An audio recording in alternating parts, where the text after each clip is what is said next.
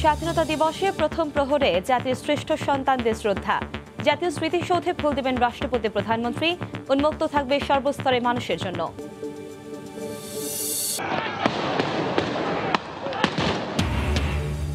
গণহত্যার আন্তর্জাতিক স্বীকৃতি চাইলেন প্রধানমন্ত্রী। না পাওয়ার পেছনেও পাকিস্তানিদের প্রত্যক্ষ মদদ দেয়া যুক্তরাষ্ট্রসহ পশ্চিমা বিশ্ব, বললেন দুই মন্ত্রী। বিএনপি মুক্তিযুদ্ধের চেতনায় বিশ্বাসী নয় বলেই গণহত্যা দিবস পালন করে না, বলছে আওয়ামী লীগ। স্বাধীনতার অর্জন ধ্বংস করে একদলীয় শাসন কায়েমের অভিযোগ বিরোধীদের। সিলিন্ডার গ্যাসের দাম নিয়ে নৈরাজ্য। সারা দেশে একই দামে বিক্রিতে কঠোর হচ্ছে বিইআরসি, জানালেন চেয়ারম্যান। বন্ধ থাকা বিদ্যুৎ কেন্দ্র দ্রুতই চালুর আশা। এবং স্বাধীনতার মাসে আরও এক অর্জন। পায়না বন্দরে শেষ হচ্ছে ক্যাপিটাল ড্রেসিং, কাল হস্তান্তর। জেটিতে সরাসরি পণ্য খালাস করবে মাদার ভেসেল।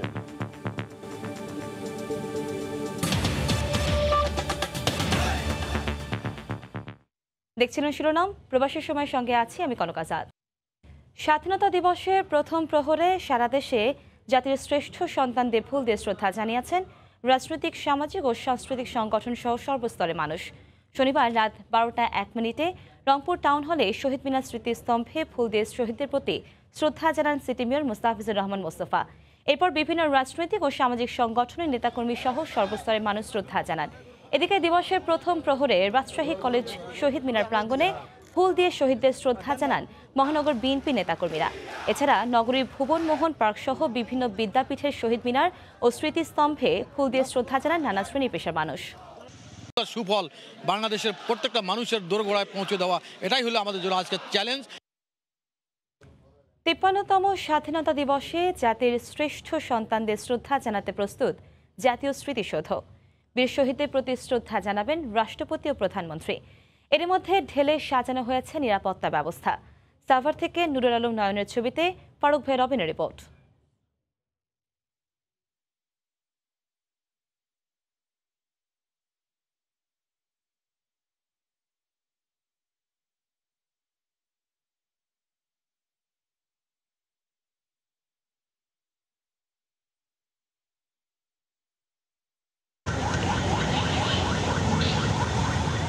শেষ সময়ে চলছে একের পর এক মহড়া। কখনো নিরাপত্তার সবশেষ পরিস্থিতি পরখ করে নেয়া, আবার কখনো রাষ্ট্রীয় আচার পালনে চৌকস সশস্ত্র সদস্যদের অনুশীলন।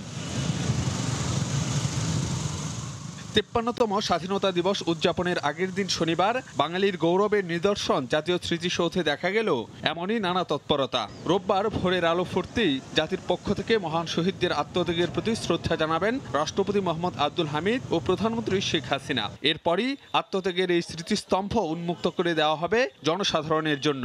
30 লক্ষ মানুষ শহীদ হয়েছে দেখে আজকে আমরা এখানে আসছি। প্রতি বছরই এখানে আসার চেষ্টা করি, আর কালকে ইনশাআল্লাহ আবার সবাই মিলে একসাথে আসবো। শুধু 26শে মার্চ নয়, মাঝে মাঝে যখন সময় পাওয়া যায় তখন এখানে আসা হয়। বাঙালির আত্মত্যাগের প্রতি সম্মান জানাতে অনেকে এসেছেন প্রতিবেশী ভারত থেকেও।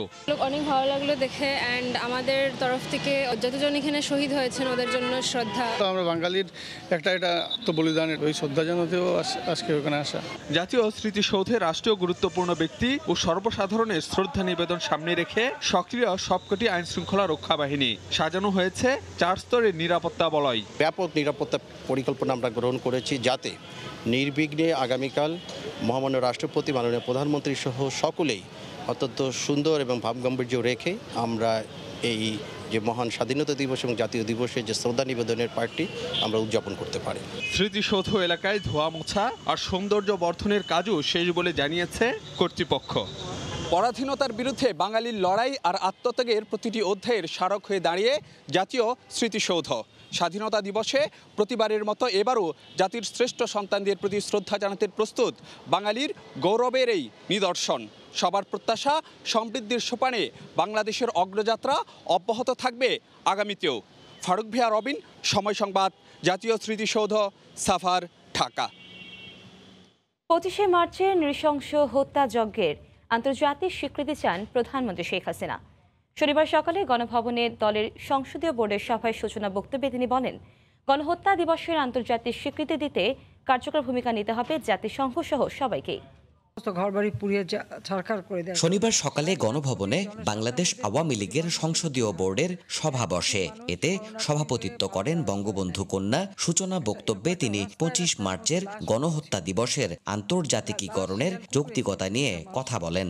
জাতিসংঘ সহ বিশ্বের সকলের কাছে এই আবেদনটাই করব যে সেই সময় যেভাবে তারা বাঙালির উপর, নিরস্ত্র বাঙালির উপর, ঘুমন্ত মানুষের উপর গুলি চালায়, হামলা চালায়, যে বিভৎসভাবে দিনের পর দিন দীর্ঘ 9 মাস হত্যাকাণ্ড চালিয়েছিল, আন্তর্জাতিকভাবেও বাংলাদেশের জন্য 25শে মার্চ জাতীয় গণহত্যা দিবস হিসেবে স্বীকৃতি পাক, সেটাই আমরা চাই।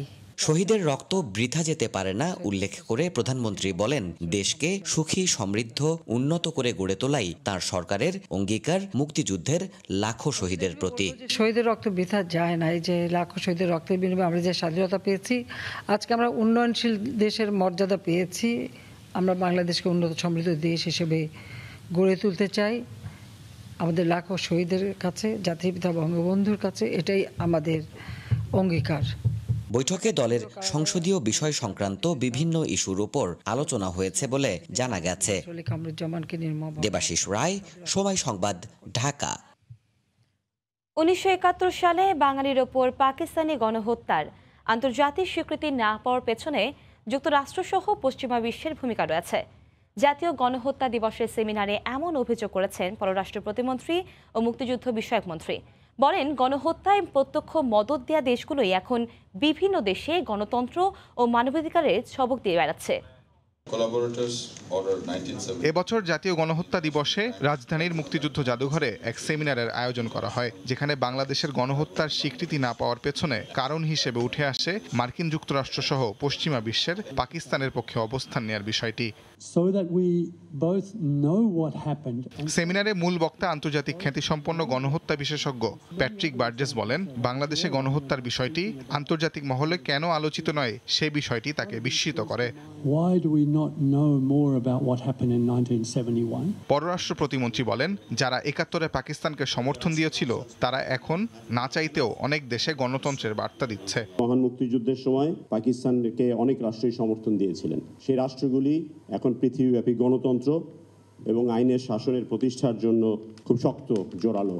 প্রধান অতিথির বক্তব্যে মুক্তিযুদ্ধ বিষয়ক মন্ত্রী বলেন, বাংলাদেশে গণহত্যার আন্তর্জাতিক স্বীকৃতি মিলছে না, কারণ আন্তর্জাতিক পরাশক্তিগুলোর এতে সম্পৃক্ততা ছিল।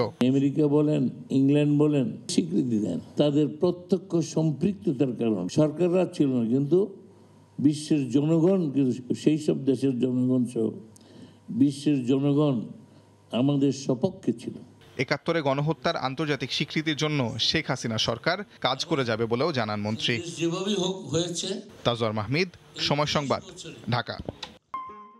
রাজধানী সহ সারা দেশে পালিত হয়েছে জাতীয় গণহত্যা দিবস। এ উপলক্ষে হত্যাকাণ্ডের শিকার হওয়া শহীদদের স্মরণে মোমবাতি প্রজ্বলন সহ বিভিন্ন অনুষ্ঠান অনুষ্ঠিত হয়েছে। 1971 সালের ভয়াল সে রাতের স্মরণে পালন করা হয়েছে ব্ল্যাক আউট কর্মসূচি। বাংলাদেশের স্বাধিকার আন্দোলনকে বাধাগ্রস্ত করতে 1971 সালের 25 মার্চ রাতে নারকীয় হত্যাযজ্ঞ চালায় পাকিস্তানি হানাদার বাহিনী ঢাকা বিশ্ববিদ্যালয়ের জগন্নাথ হল। সেদিনের নারকীয় হত্যাযজ্ঞের শিকার অনেক শহীদকে গণকবর দেয়া হয় এখানে। গণকবরের সমাধিতে ফুল দিয়ে মোমবাতি জ্বালিয়ে শ্রদ্ধা জানান বিভিন্ন শ্রেণী পেশার মানুষ। প্রতীকীভাবে ফুটিয়ে তোলা হয় কাল রাতের নৃশংসতা। 1 মিনিটের ব্ল্যাক আউট স্মরণ করিয়ে দেয় ঘোর অন্ধকার।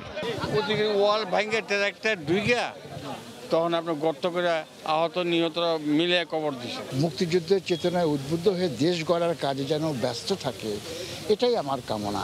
গণহত্যার আন্তর্জাতিক স্বীকৃতিও দরকার। আন্তর্জাতিক স্বীকৃতি হলে পৃথিবীর বিভিন্ন জায়গায় গণহত্যার যে সম্ভাবনা আছে সেই সম্ভাবনা বন্ধ হবে। 1971 সালে সেই ঘটনাগুলি বইয়েই পড়তাম, প্র্যাকটিক্যালি কোনোদিন দেখা হয়নি। এইভাবে আয়োজন করা হচ্ছে এই বিষয়গুলো। বাংলাদেশকে একটা স্মার্ট বাংলাদেশ বিনির্মাণে অবশ্যই আমরা প্রত্যক্ষ ভূমিকা পালন করব। এর আগে শনিবার সন্ধ্যায় ঢাকা বিশ্ববিদ্যালয়ের স্মৃতি চিরন্তন চত্বরে শহীদদের স্মরণে মোমবাতি প্রজ্বলন করা হয়। পরে সেখানে ভয়াল কাল রাতের উপর নির্মিত একটি ডকুমেন্টারি প্রদর্শিত হয়। পরে আলোচনা সভায় নারকীয় এই হত্যাযজ্ঞের আন্তর্জাতিক স্বীকৃতি দাবি করেন বক্তারা। কিছু অপশক্তি এখনো আছে, তো তখন যাতে তারা এই বিষয়টিকে বিভ্রান্ত না করতে পারে সেই কারণে গবেষণালব্ধ তথ্য উপাত্ত সমৃদ্ধ আমাদের একটি প্রামাণিক দলিলপত্র সেগুলো আমরা তৈরি করব। শুধু রাজধানী নয়, সারা দেশে শহীদদের স্মরণ করেছেন সাধারণ মানুষ। রাত 11:10 বরিশাল নগরীর ওয়াবদা কলোনিতে পাক বাহিনীর নির্যাতন কেন্দ্র ও বধ্যভূমিতে মোমবাতি প্রজ্বলন করে হাজারো জনতা শহীদদের প্রতি শ্রদ্ধা নিবেদন করেন।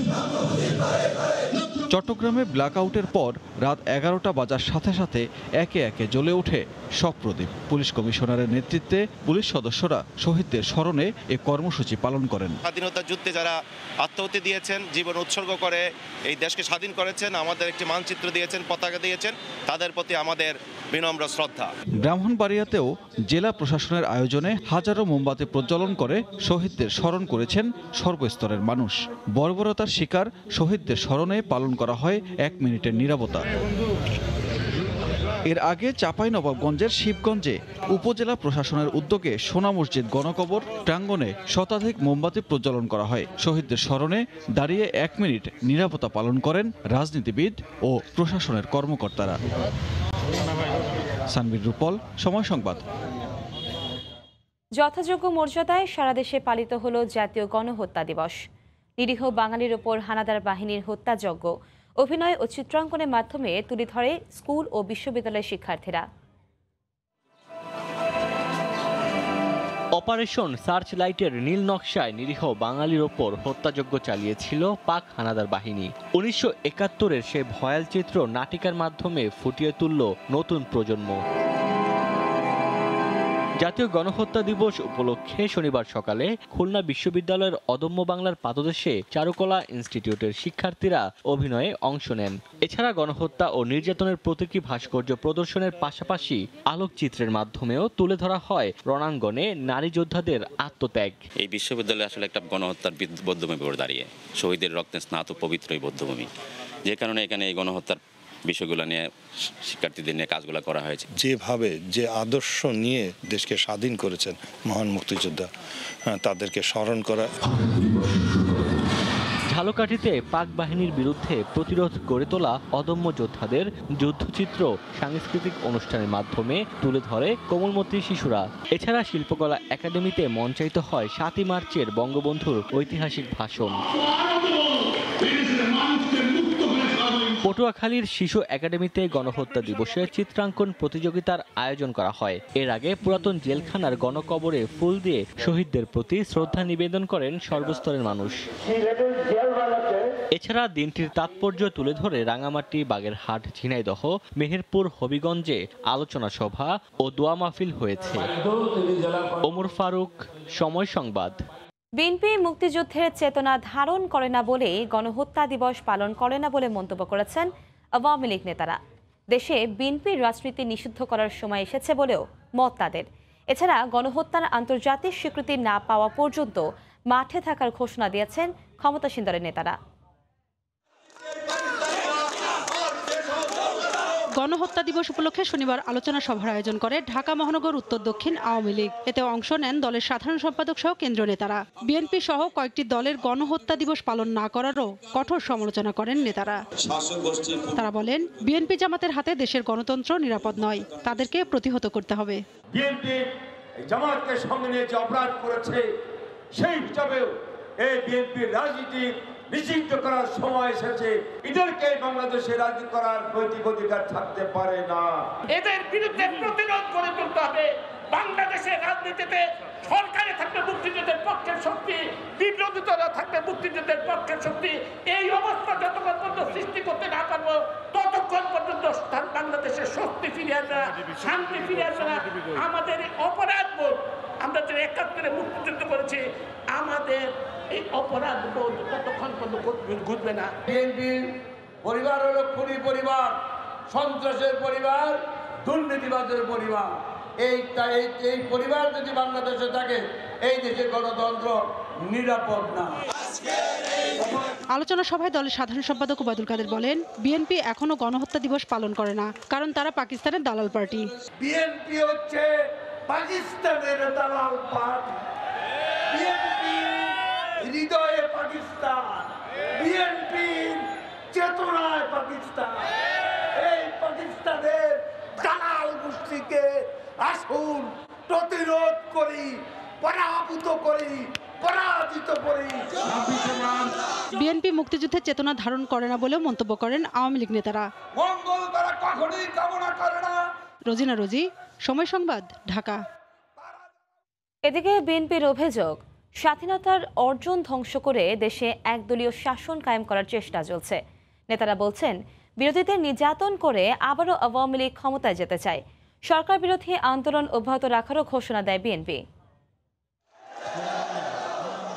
মহান স্বাধীনতা ও জাতীয় দিবস উপলক্ষে বিএনপির আলোচনা সভা। রাজধানীর মহানগর নাট্যমঞ্চে আয়োজিত এই সভায় যোগ দেন বিএনপির শীর্ষ নেতারা। স্বাধীনতার চেতনাকে ধ্বংস করে ক্ষমতাসীনরা দেশে একদলীয় শাসন কায়েম করেছে অভিযোগ করে দলটির নেতারা বলেন, বিরোধী নেতাকর্মীদের নির্যাতন করে আবারও ক্ষমতায় যেতে চায় সরকার। গণতন্ত্র পুনঃপ্রতিষ্ঠার সংগ্রাম, সেই সংগ্রামে আমরা রাজপথে নেমেছি, আমরা রাজপথে থাকব। জনগণ আজকে আওয়াজ তুলেছে, এই সরকারকে অতি দ্রুত বিদায় করতে হবে। এই সরকারকে বিদায়ের যে দাবি, এটা বিএনপির দাবি নয়, এদেশের জনগণের দাবি। অনুষ্ঠানে সভাপতি বিএনপি মহাসচিব মির্জা ফখরুল ইসলাম আলমগীর দাবি করেন, একতরফা নির্বাচন করতে আবারও পরিকল্পিত চক্রান্ত শুরু করেছে সরকার। বিএনপিকে সিইসি দেয়া চিঠি প্রসঙ্গে তিনি বলেন, অপারগ কমিশন সুষ্ঠু নির্বাচন করতে পারবে না জেনেও সময় অপচয় করছে। তো এবার একটু চাপাচাপি বেশি, পশ্চিমারা বলতেছে আগের মতো ভোট আর চলবে না, ওই জন্য এখন আবার নতুন নতুন কৌশল। তার মধ্যে নতুন একটা লেটেস্ট কৌশল হচ্ছে নির্বাচন কমিশনের আমাদেরকে একটা চিঠি দেওয়া। এই নির্বাচন কমিশন চিঠি দিয়ে অযথা কেন আপনারা হয়রানি হচ্ছে? অযথা নির্বাচন নিয়ে আপনারা এই সমস্ত কথা বলে নিজেদেরকে খাটো করবেন না। সরকার বিরোধী চলমান আন্দোলন অব্যাহত রাখতে সদ্য ঘোষিত কর্মসূচি পালনে সবাইকে ঐক্যবদ্ধ হওয়ার আহ্বান জানান বিএনপি নেতারা। আহমেদ সালাহিন, সময় সংবাদ, ঢাকা। রমজান উপলক্ষে আমদানি করা খেজুরে কারসাজির মাধ্যমে কয়েকশো কোটি টাকা হাতে নিয়েছে আমদানিকারকরা। আমদানি পর্যায়ে প্রতি কেজি খেজুর মাত্র ৮০ থেকে ১০০ টাকা হলেও ভোক্তা পর্যায়ে তা বিক্রি করা হচ্ছে ৫০০ থেকে ১৫০০ টাকা পর্যন্ত। স্বাক্ষর টিপুর ক্যামেরায় বিস্তারিত জানাচ্ছেন কমল দে। চট্টগ্রাম নগরীর স্টেশন রোড এলাকার ফলমন্ডির সবগুলো দোকান, ব্যবসা প্রতিষ্ঠান এবং গুদাম এখন খেজুরে পরিপূর্ণ। ছোট ছোট পিকআপে করে আনা হচ্ছে আমদানি করা শত শত মেট্রিক টন খেজুর। বাজারে খেজুরের কোনো রকম ঘাটতি না থাকলেও দাম বিগত বছরের তুলনায় কয়েক গুণ বেশি। যেগুলো আমরা গত বছর ৩০০-৩৫০ টাকা করে কিনছি, এগুলো এবছর ৫০০, ৫৫০, ৬০০ টাকা। ডলার দামের কারণে যাইতে এখন সব কিছুই বাড়তি, আন্তর্জাতিক বাজারে বাড়তি, এখন আমাদের তো কিছু করার নাই। চট্টগ্রাম কাস্টম হাউজের তথ্য অনুযায়ী চলতি অর্থ বছরের জুলাই থেকে ফেব্রুয়ারি পর্যন্ত ৮ মাসে বাংলাদেশে আমদানি হয়েছে ৫০,২৫৭ মেট্রিক টন খেজুর। আর দাম হিসেবে উল্লেখ করা হয়েছে ৪৭৭ কোটি টাকা। এর মধ্যে ফেব্রুয়ারি মাসেই রেকর্ড ১৫৪ কোটি টাকা মূল্যের ১৮,৮৭১ মেট্রিক টন খেজুর আমদানি হয়েছে বাংলাদেশে। মধ্যপ্রাচ্যের দেশগুলোতে রমজান উপলক্ষে অন্তত ২৬ রকমের খেজুর আমদানি করা হয়। এর মাঝে ১৪ রকমের খেজুরকে বলা হয় মানসম্মত। আর এই খেজুরগুলির দাম এখন লাগামহীন, প্রতিদিনে বাড়ছে লাফিয়ে লাফিয়ে। এদিকে গত এক সপ্তাহের বেশি সময় ধরে আমদানি থেকে শুরু করে খেজুরের ভোক্তা পর্যায়ে পৌঁছানো পর্যন্ত কারসাজি অনুসন্ধান করেছে চট্টগ্রামের জেলা প্রশাসন। মধ্যস্বত্বভোগীরা এই খেজুরের বাজার থেকে কয়েকশো কোটি টাকা হাতিয়ে নিয়েছে বলে তথ্য পেয়েছে অনুসন্ধানকারী দল। ১০০ টাকার উপরে কিন্তু কোনো খেজুরের আমদানি মূল্য আমরা পাইনি, কিন্তু আমরা রিটেইলাররা যখন খেজুর কিনতে যাচ্ছে তখন আমরা দেখছি যে এটির বাজার মূল্য কোনোটির ৩০০, ৪০০, ৫০০ এবং ১,০০০, ১,২০০, ১৪০০ টাকা পর্যন্ত তারা দাম নিচ্ছে। ডলার সংকটে আমদানি তুলনামূলক কম হওয়ার পাশাপাশি সৌদি আরব থেকে অন্যান্য দেশও খেজুর আমদানি বাড়িয়ে দিয়েছে বলেই খেজুরের দাম বাড়ছে বলে দাবি ব্যবসায়ীদের। খেজুরের দাম তো বাড়তে শুধুমাত্র কয়েক টাকা অনেক, এক টাকা অনেক না, আপনার এলসি কস্টিং। হাজিরা 2 বছর লকডাউনে যায় নাই, সেই জন্য সৌদিতে খেজুরের দাম কম ছিল, এখন বর্তমানে সৌদিতে থেকে বাংলাদেশে কম আছে। রমজান মাসে ইফতারের জন্য বাংলাদেশে ২৭ থেকে ৩০,০০০ মেট্রিক টন খেজুরের চাহিদা রয়েছে। কমল দে, সময় সংবাদ, চট্টগ্রাম। সারা দেশে একই দামে এলপি গ্যাস সিলিন্ডার বিক্রি নিশ্চিত করা হবে বলে জানিয়েছেন বাংলাদেশ এনার্জি রেগুলেটরি কমিশনের chairman. Chandpur ১৫০ megawatt combined cycle বিদ্যুৎ উৎপাদন কেন্দ্রের পরিদর্শনে গিয়ে তিনি এই কথা বলেন। এ সময় বন্ধ বিদ্যুৎ কেন্দ্রটির রক্ষণাবেক্ষণ শেষে দ্রুত উৎপাদন শুরুর তাগিদ দেন বিইআরসি চেয়ারম্যান। নাইমুল ইসলাম নীরবের ছবিতে ফারুক আহমদের রিপোর্ট। বাংলাদেশ এনার্জি রেগুলেটরি কমিশনের নির্ধারণ করা নতুন দামে ভোক্তা পর্যায়ে 12 কেজি সিলিন্ডার গ্যাস 1422 টাকা, কিন্তু ডিলার থেকে শুরু করে খুচরা বিক্রেতা অনেকেই মানেন না এই নিয়ম। জেলা ও উপজেলা পর্যায়ে কোথাও কোথাও রাখা হয় 50 থেকে 100 টাকা বেশি। আমরা 1430 টাকা করে বিক্রি করি, কোম্পানি থেকে আমরা কমিশন পাই, এটা কোম্পানির পলিসি। গ্যাসের বোতল কিনছি আমরা সর্বনিম্ন 850 টাকা, এখন সেই গ্যাসের বোতল কিনতে হচ্ছে আমাদের 1700 টাকা দিয়ে। শনিবার চাঁদপুরের কম্বাইন্ড সাইকেল বিদ্যুৎ উৎপাদন কেন্দ্র পরিদর্শনে গিয়ে এনার্জি রেগুলেটরি কমিশনের চেয়ারম্যান জানান, সারা দেশে একই দামে এলপি গ্যাস সিলিন্ডার বিক্রি নিশ্চিত করা হবে। এলপিজির দামটা যেটা আমরা প্রতি মাসে তো নির্ধারণ করি এবং সারা দেশে মূল্য একই হওয়ার কথা, কেউ যদি বেশি বিক্রি করে সে বিষয়ে আমরা ব্যবস্থা নেব এবং আমরা যাচাই বাছাই করতেছি। এদিকে একটানা 10 বছর জাতীয় গ্রিডে 150 মেগাওয়াট বিদ্যুৎ সরবরাহ করেছে চাঁদপুর কম্বাইন্ড সাইকেল বিদ্যুৎ উৎপাদন কেন্দ্র। তবে সম্প্রতি বেশ কিছু যন্ত্রাংশ অচল হয়ে পড়ায় রক্ষণাবেক্ষণের জন্য গত ডিসেম্বরে পুরোপুরি বন্ধ হয়ে যায় উৎপাদন। আবারও উৎপাদনে ফিরতে প্রকৌশলীরা দিনরাত কাজ করছে বলে জানান প্রতিষ্ঠানের ব্যবস্থাপক। ডিসেম্বরে এটা শিডিউল মেইনটেন্যান্সে গেছে এবং কাজ শেষে আমরা যত দ্রুত সম্ভব, কারণ বিদ্যুতের এই পরিস্থিতিতে আমরা যত দ্রুত সম্ভব এটা চালু করার ব্যবস্থা করতেছি। চাঁদপুর যেটা দেখলাম এটা ওভারহলিং এর কাজ চলছে, আশা করা যায় আরো 2-1 মাসের মধ্যে এটা চালু হয়ে যাবে। বাংলাদেশ বিদ্যুৎ উন্নয়ন বোর্ড পরিচালিত চাঁদপুর 150 মেগাওয়াট কম্বাইন্ড সাইকেল বিদ্যুৎ উৎপাদন কেন্দ্র চালু হয় 2012 সালে। ফারুক আহমদ, সময় সংবাদ, চাঁদপুর।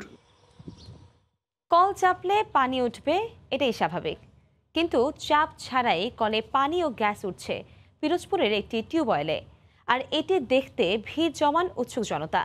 জিয়াউল হকের তথ্য, মাহমুদুল হাসানের ছবিতে রিপোর্ট। নিজে থেকেই টিউবওয়েল থেকে অনবরত পড়ছে পানি, সেই সঙ্গে জ্বলছে আগুন। পিরোজপুর পৌর শহরের ঝাটকাঠির সাহেবপাড়া এলাকায় এমন এলাহি কাণ্ড। পানির সপ্তাহে একটি টিউবওয়েল স্থাপন করেন স্থানীয় এক পরিবার। এরপর থেকেই চাপ না দিলেও টিউবওয়েল থেকে অনবরত পানি পড়ছে। উৎসুক জনতা তা দেখতে ভিড় করেন। শুক্রবার সেখানে দিয়াশলাই দিয়ে পরীক্ষা করার সঙ্গে সঙ্গে আগুন জ্বলে ওঠে। এরপরই বোঝা যায় গ্যাস ওঠার বিষয়টি। এই ঘটনায় আতঙ্ক ছড়িয়ে পড়ে এলাকায়। পানি পড়তে আছে, আমরা বাদ দিয়ে কি ঘটনাটা কি, তাই এক পর্যায়ে গতকালকে এক লোক এসে একটু আগুন দিয়া জ্বলাইছে, ধাপ করে আগুন জ্বলিয়ে আসছে। যখন দেশলাইটা জ্বালাইছে তখন দেখা গেছে যে প্রায় 2 হাত পর্যন্ত এই আগুন উঠতেছে। টিউবওয়েল সাহেব আসছে, থানা থেকে লোক আসছে, আইসা আর কি মনে করেন পরীক্ষা নিরীক্ষা করলো। খবর পেয়ে শনিবার সেখানে হাজির হয় প্রশাসনের কর্মকর্তারা। জানান বিষয়টি ঊর্ধ্বতন কর্তৃপক্ষকে জানানো হয়েছে। অধিকতর পরীক্ষা নিরীক্ষা এবং করণীয় নির্ধারণের জন্য আমরা যথাযথ কর্তৃপক্ষকে চিঠি দিয়ে আমরা অবহিত করছি যে এখানে আসলে কোনো গ্যাসের উৎস আছে কিনা বা এরকম কিছু জানার জন্য পরবর্তী করণীয় নির্ধারণের জন্য আমরা যথাযথ কর্তৃপক্ষকে অবহিত করছি বিষয়টি। 5 বছর আগে জেলার ভান্ডারিয়ায় এমন আরেকটি ঘটনা ঘটে। সময় সংবাদ, পিরোজপুর। শেষ হচ্ছে পায়রা বন্দরের ক্যাপিটাল ড্রেজিং এর কাজ। স্বাধীনতা দিবসে বেলজিয়ামের ঠিকাদারি প্রতিষ্ঠান খনন করা চ্যানেল হস্তান্তর করবে। বন্দর চেয়ারম্যান জানান, ড্রেজিং এর ফলে 10.5 মিটার গভীরতার চ্যানেল সৃষ্টি হয়েছে। শিকদার জাবির হোসেনের রিপোর্ট। 2021 সালের জানুয়ারিতে শুরু হয় পায়রা বন্দরের ক্যাপিটাল ড্রেজিং। টানা 2 বছর ড্রেজিং চলার পর শেষ হচ্ছে 6,500 কোটি টাকার এ প্রকল্পের কাজ। 26 মার্চ স্বাধীনতা দিবসে বেলজিয়ামের ঠিকাদারি প্রতিষ্ঠান জানডিনুল ড্রেজিংকৃত রামনাবাদ চ্যানেল হস্তান্তর করবে বন্দরের কাছে।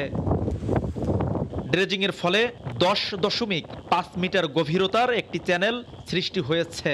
বন্দর চেয়ারম্যান জানান, ক্যাপিটাল ড্রেজিংয়ের কাজ শেষ হলেও চ্যানেলের নাব্য ধরে রাখতে মেইনটেনেন্স ড্রেজিংয়ের কাজ শুরু হবে, যা 2024 সালের এপ্রিল পর্যন্ত চলবে। ক্যাপিটাল ড্রেজিং শেষ হওয়ার সাথে কিন্তু আমাদের আবার মেইনটেনেন্স ড্রেজিংটা শুরু হবে, যাতে করে এটাকে আর ফার্দার কোনো রকম সিলটেশন না হয়। ব্যবসায়ী ও জনপ্রতিনিধিরা জানান, বন্দরের জেটিতে সরাসরি মাদার ভেসেল ভিড়তে পারায় ব্যয় কমবে, এতে এখানে বিনিয়োগ বাড়বে। পায়রা বন্দরটাকে ঘিরে আমাদের বাংলাদেশের অর্থনৈতিক অবস্থার উন্নতি হবে, আমাদের ব্যবসায়ীরা সফল হবে। প্রথম জেটির কাজ শেষ হলেই আগামী মে মাসে বন্দরের পূর্ণাঙ্গ কার্যক্রমের উদ্বোধন করবেন প্রধানমন্ত্রী শেখ হাসিনা। দেশের তৃতীয় এই সমুদ্র বন্দর চালু হলে দক্ষিণ অঞ্চল সহ সমগ্র দেশের অর্থনীতিতে আমূল পরিবর্তন আসবে বলে মনে করছেন সংশ্লিষ্টরা। পায়রা বন্দর থেকে শিকদার জাবির হোসেন, সময় সংবাদ, পটুয়াখালী। রেড নোটিশ জারির পর দুবাইয়ে পলাতক হত্যা মামলার আসামি আরাফ খানকে দেশে ফেরাতে ইন্টারপোলের সঙ্গে যোগাযোগ করা হচ্ছে বলে জানিয়েছেন পুলিশ মহাপরিদর্শক চৌধুরী আব্দুল আল মামুন। রাজধানীর একটি হোটেলে এক অনুষ্ঠানে তিনি কথা বলেন। আমাদের সাথে তারা ওই যে যোগাযোগ আছে, আমরা তো তথ্য দিয়েছি, এই জন্যই তো ইন্টারপোল থেকে রেড নোটিশ ইস্যু হয়েছে। এটা আমাদের কাছে এই পর্যন্ত সর্বশেষ তথ্য। আমার কাছে এই ধরনের কোনো তথ্য এখনো নেই। আগামী বছর থেকে একটি মাত্র পরীক্ষার মাধ্যমে সব বিশ্ববিদ্যালয়ে শিক্ষার্থীরা ভর্তির সিদ্ধান্ত নিয়েছে শিক্ষা মন্ত্রণালয়। তবে আর কোনো গুচ্ছ বা বিষয়ভিত্তিক পরীক্ষা নয়। শিক্ষার্থীদের মেধা যাচাই বহির্বিশ্বের আদলে দক্ষতা মূল্যায়ন ভিত্তিক অভিন্ন পরীক্ষা পদ্ধতি চালুর পরামর্শ শিক্ষাবিদদের। বিদ্যালয় মঞ্জুরি কমিশন বলছে, অভিন্ন মূল্যায়ন পদ্ধতি চালুর লক্ষ্যে একটি সংস্থা প্রতিষ্ঠার প্রক্রিয়া চলছে। শাকির আহমেদের রিপোর্ট। বিশ্ববিদ্যালয় ভর্তিতে শিক্ষার্থীদের দুর্ভোগ লাঘব ও অর্থশাস্ত্রে কৃষি ও প্রকৌশল ছাড়াও 22টি সাধারণ ও বিজ্ঞান প্রযুক্তি বিশ্ববিদ্যালয়ে 2 বছর ধরে চলছে গুচ্ছ ভর্তি প্রক্রিয়া। গুচ্ছ প্রক্রিয়া কৃষি ও প্রকৌশলে স্বস্তি দিলেও সাধারণ ও বিজ্ঞান প্রযুক্তি বিশ্ববিদ্যালয়ে বিড়ম্বনা বাড়িয়েছে বহুগুণ। গুচ্ছভুক্ত এক বিশ্ববিদ্যালয় থেকে অন্য বিশ্ববিদ্যালয়ে মাইগ্রেশনে বারবার ভর্তি ফি দেয়া ও দেরিতে ক্লাস শুরু হওয়ায় সেশন জট সহ নানা সমস্যায় জর্জরিত শিক্ষার্থীরা। আর 10 থেকে 12 বার গণবিজ্ঞপ্তি দিয়েও কাঙ্ক্ষিত মান ও সংখ্যায় শিক্ষার্থী না পাওয়ায় গুচ্ছ প্রক্রিয়া থেকে বের হতে অনুরোধ জানিয়েছে জগন্নাথ বিশ্ববিদ্যালয় ও ইসলামী বিশ্ববিদ্যালয় শিক্ষক সমিতি। এ অবস্থায় আগামী বছর থেকে একটি পরীক্ষার মাধ্যমে বিশ্ববিদ্যালয়ে ভর্তির সিদ্ধান্ত নিয়েছে শিক্ষা মন্ত্রণালয়। তবে বহির্বিশ্বের আদলে দক্ষতা মূল্যায়ন ভিত্তিক অভিন্ন পরীক্ষা পদ্ধতি চালুর পরামর্শ শিক্ষাবিদদের। একটা কেন্দ্রীয় টেস্টিং অথরিটি ইউজিসির আন্ডারেই তৈরি হতে পারে, যারা বিশ্ববিদ্যালয়ের ভর্তি পরীক্ষাগুলো কন্ডাক্ট করবে। কোনো সাবজেক্ট প্রেফারেন্স দিয়ে বা কোনো পার্টিকুলার আপনার ধরুন স্ট্রিমকে প্রেফারেন্স দিয়ে যেন প্রশ্নমালা তৈরি না হয়, সেটা এমন প্রশ্নমালা হতে হবে যেটা ছাত্রের নলেজ এবং অ্যাপটিটিউড টেস্ট করবে। এদিকে জাতীয় মূল্যায়ন কর্তৃপক্ষ নামে একটি সংস্থা প্রতিষ্ঠা করে এর মাধ্যমে অভিন্ন পরীক্ষা পদ্ধতি চালুর প্রক্রিয়া চলছে বলে জানিয়েছে বিশ্ববিদ্যালয় মঞ্জুরি কমিশন। সমন্বিত ভর্তি পরীক্ষা বা ওই একটা সিস্টেম যেটাকে আপনি বললেন যে সেট অথবা ইন্ডিয়াতে জয়েন্ট এন্ট্রান্স এক্সামিনেশন, অন্য দেশে অন্য নামে আছে, সেখানে আসতে একটু সময় লাগবে। আমাদের মাননীয় শিক্ষামন্ত্রী এবার কিন্তু ইউজিসিকে নির্দেশনা দিয়েছেন ইউজিসি যেন এই বিষয়ে উদ্যোগ গ্রহণ করে। সময় এসেছে এই ধরনের একটা পদ্ধতি তৈরি করা, যেটার কথা বলা হচ্ছে যে ন্যাশনাল টেস্টিং অথরিটি, তার অধীনে এটা হতে পারে অথবা অন্য কোনো নামে হতে পারে। তবে স্বায়ত্তশাসিত বিশ্ববিদ্যালয়গুলো নিজেদের একাডেমিক কাউন্সিলের সিদ্ধান্ত অনুযায়ী ভর্তি প্রক্রিয়া নির্ধারণ করতে পারবে বলেও জানায় ইউজিসি। শাকির আহমেদ, সময় সংবাদ, ঢাকা। গাজীপুরে চাঞ্চল্যকর ডাকাতে 14 দিন পর রাজধানী থেকে মূল হোতা সহ 5 জনকে গ্রেফতার করল পুলিশ। উদ্ধার করা হয়েছে গ্রিল কাটার সহ নগদ টাকা। জুনায়েদ রবিলের ছবিতে রাজিবুল হাসানের রিপোর্ট। গত 12 মার্চ গাজীপুরের শালনায় জানালার গ্রিল কেটে বাসায় ঢুকে ডাকাত চক্র। রাতের আধারে অস্ত্রের মুখে জিম্মি করে লুটপাট চালানো হয় সেখানে। এ সময় এক ডাকাতকে চিনে ফেলায় শ্বাসরোধে হত্যা করা হয় কলেজ শিক্ষার্থী সুনানকে। চাঞ্চল্যকর এই ঘটনার পর তদন্তে নামে গাজীপুর মেট্রোপলিটন পুলিশ। তথ্য প্রযুক্তি ও এলাকার কয়েকদিনের গতিবিধি বিশ্লেষণ করে রাজধানীর খিলক্ষেত থেকে গ্রেফতার করা হয় ডাকাতির মূল হোতা আবু তাহের সহ 5 জনকে। পরে তাদের দেয়া তথ্য মতে ওই বাসার পাশের ধানক্ষেত থেকে উদ্ধার করা হয় গ্রিল কাটার মেশিন। গ্রেফতারের পর সে আমাদেরকে নিজে গিয়ে দেখিয়েছে যেখানে ডাকাতি সংগঠিত হয়েছিল, সে তার পাশে একটি ধানের জমি থেকে সেই কাটারটি সে নিজেই দেখিয়ে দিয়েছে এবং সেই মোতাবেক তার দেখানো মোতাবেক সে উদ্ধার করে আমাদেরকে দেয়। শনিবার দুপুরে সংবাদ সম্মেলনে মেট্রোপলিটন পুলিশ জানায় প্রাথমিকভাবে ঘটনার সত্যতা স্বীকার করেছে গ্রেপ্তারকৃতরা। তদন্তে উঠে এসছে যে এরা একটি সংঘবদ্ধ ডাকাতি চক্র, তা অতীতে আবু তাহেরের বিরুদ্ধে ডাকাতি এবং ডাকাতির প্রচেষ্টার আরও 2টি মামলা বিজ্ঞ আদালতে বিচারাধীন আছে। ওই বাসার এক নারীর কানে ও গলায় ভারী গয়না দেখেই চক্রটি ডাকাতির পরিকল্পনা করে বলে জানায় পুলিশ। রাজিবুল হাসান, সময় সংবাদ, গাজীপুর। শক্তিশালী টর্নেডোর তাণ্ডবে লন্ডভন্ড যুক্তরাষ্ট্রের মিসিসিপি অঙ্গরাজ্য। প্রাণ গেছে অন্তত 23 জনের। ভেঙে পড়েছে আবাসিক ভবন। বিদ্যুৎ বিচ্ছিন্ন রয়েছে বহু এলাকা। এদিকে আলবামা, টেনেসি অঙ্গরাজ্যেও টর্নেডোতে ধ্বংস হয়েছে বহু স্থাপনা। স্থানীয় সময় শুক্রবার দিবাগত রাতে যুক্তরাষ্ট্রের মিসিসিপি অঙ্গরাজ্যের উপর দিয়ে বয়ে যায় শক্তিশালী টর্নেডো। আকস্মিক এ ঝড়ের তাণ্ডবে ধ্বংস হয়ে গেছে বহু আবাসিক ভবন, গাছপালা উপড়ে পড়ায় ব্যাহত হচ্ছে যোগাযোগ ব্যবস্থা, খুঁটি ভেঙে যাওয়ায় বন্ধ রয়েছে বিদ্যুৎ সংযোগ। এতে অন্ধকারে রয়েছে অঙ্গরাজ্যটির হাজার হাজার বাসিন্দা।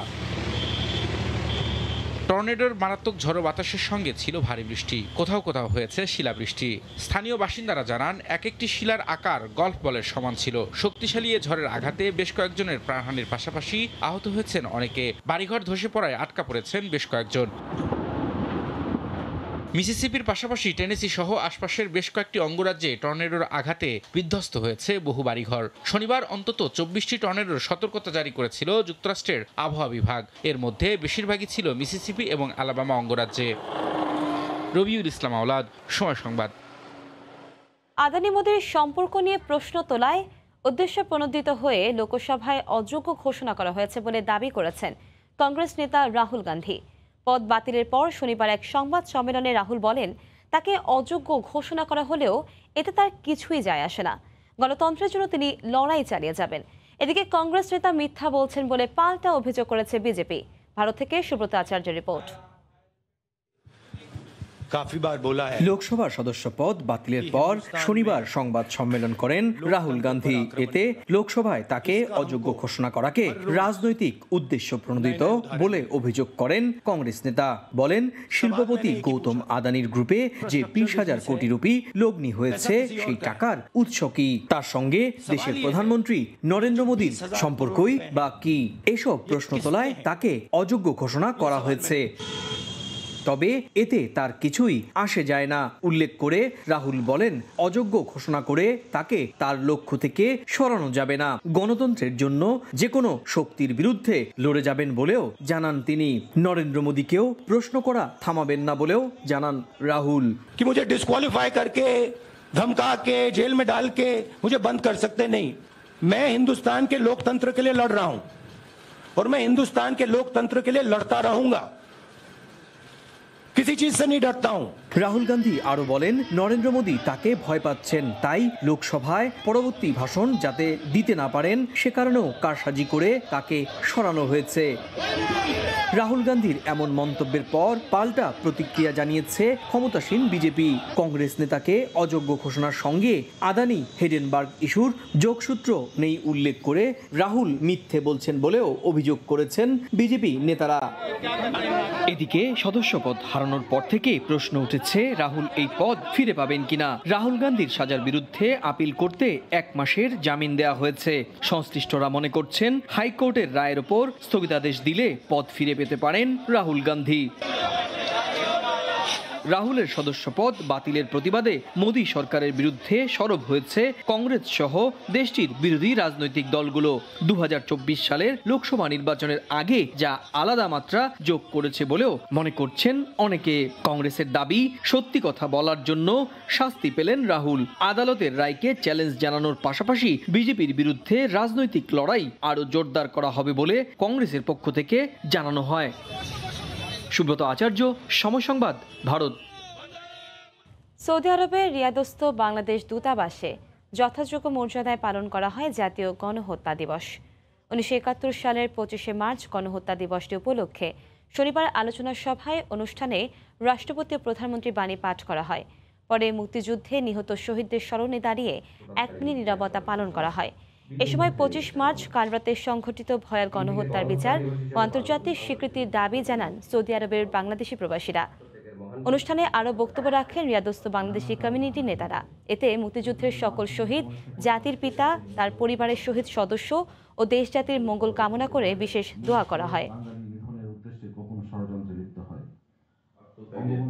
মহান স্বীকৃতির পাশাপাশি তৎকালীন পাকিস্তানি হানাদার বাহিনীর নির্মম গণহত্যার বিরুদ্ধে বঙ্গবন্ধু শেখ মুজিব 2রা মার্চ থেকে অসহযোগ আন্দোলনের ডাক দেন এবং 69-এর গণ অভ্যুত্থান সহ সকল আন্দোলন 7ই মার্চের ঐতিহাসিক 1971 সালের 25শে মার্চ গণহত্যার স্বীকৃতি দাবি ও শহীদদের স্মরণে ফ্রান্সের প্যারিসে মানববন্ধন করেছে।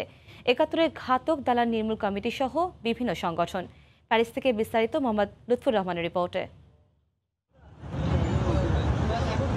1971 সালের 25শে মার্চ কালো রাত্রিতে অপারেশন সার্চলাইটের নামে পাকিস্তানি বাহিনী ও তাদের দূষররা নিরস্ত্র বাঙালির উপর ইতিহাসের বর্বরতম ও জঘন্যতম যে হত্যাকাণ্ড চালিয়েছিল, সেই 25শে মার্চকে আন্তর্জাতিক গণহত্যার স্বীকৃতির দাবি নিয়ে ফ্রান্সের 71-এর ঘাতক দালাল নির্মূল কমিটি ঐতিহাসিক রিপাবলিক চত্বরে এক মানববন্ধনের আয়োজন করে।